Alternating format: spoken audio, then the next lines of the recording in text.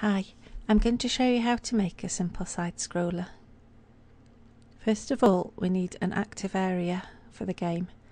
So select a trigger and place it in the game. I'm going to call it active area and make it a rectangle shape of size 250 by 50 by 10. And it needs to be enabled. Next, I'm going to use A to scroll back to the start of the game and add a player. So I'm going to add this spaceship and place it at the start of the level and rotate it to face down the level.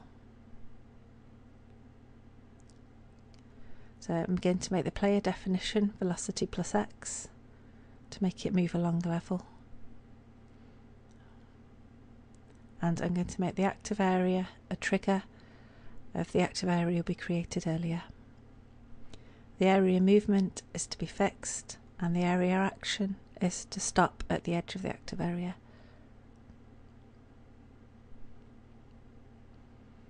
And the other default values are fine. Next, I'm going to place a camera and I'm going to move it so that the player is in the centre of the view.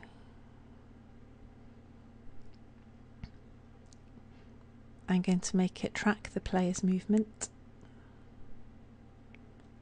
at a distance of 200,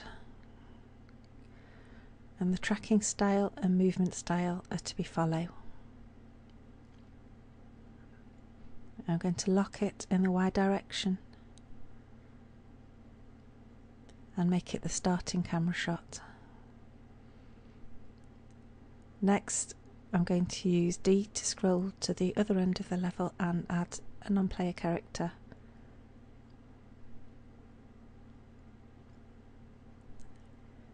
And I'll leave that with its default values.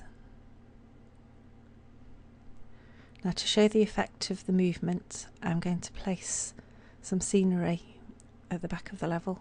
I'm going to place the cave segment. Place it there, and then try out the level.